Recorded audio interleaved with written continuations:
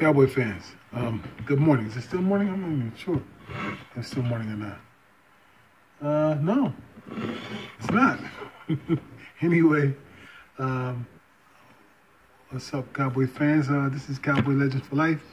I want to point out something here about the quarterback situation before 2016 as well as now 2016 and on.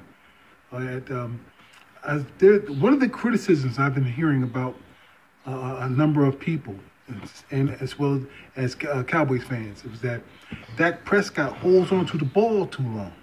And because of that, it results in sacks. All right?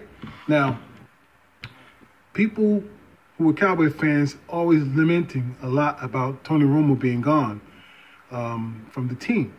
And I understand it. They were Romo fans, and they liked his play, and he was a talented quarterback. He was, and I know that. But this unnecessary criticism of a 1-year player, a 2-year player, now about to enter into his 3rd season, it's just like too much. And that's only just one aspect of the criticism that Dak Prescott gets daily from people, from his it's not even from his fan base, but especially his opponents, because, you know, I think they fear him. They've always feared him because, you know, in spite of all the things that they say that he lacks, they say he lacks, he just keeps winning. That's a fact. He just keeps winning. But here's the thing, though. Excuse me, but here's the thing about this. For instance, they say that, like I said, that he holds on to the ball too long because the front line gives him 3 seconds or 4 seconds or even how many seconds he goes out past that.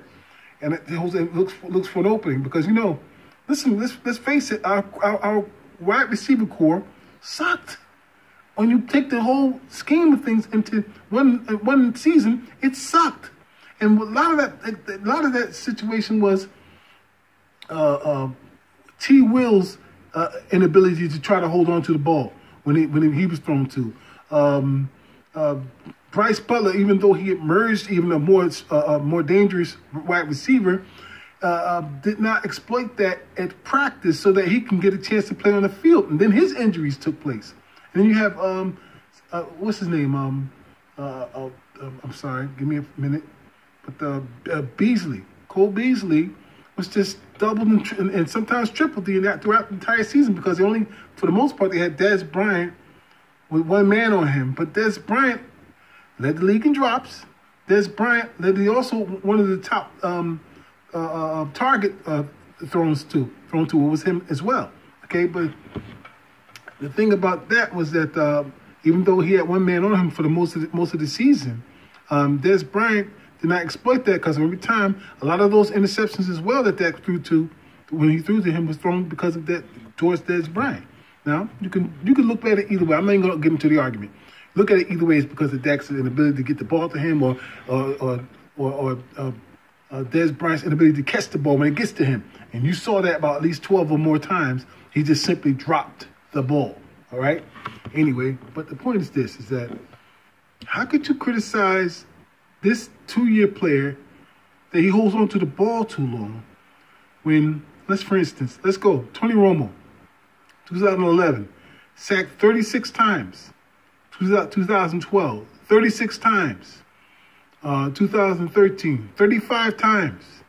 2014, that great season, 29 times, but he basically played in about 14 games. Just about. He got hurt in that hurt in one of those games. One of those 2 games and was out the next game, okay? And so he didn't play a full game, nowhere near it, so he was hurt. So he basically played in 14 games, got sacked 29 times, all right? Now, Dak Prescott comes on in 2016. He gets sacked 25 times his first year, okay? And then 32 times his second year, all right?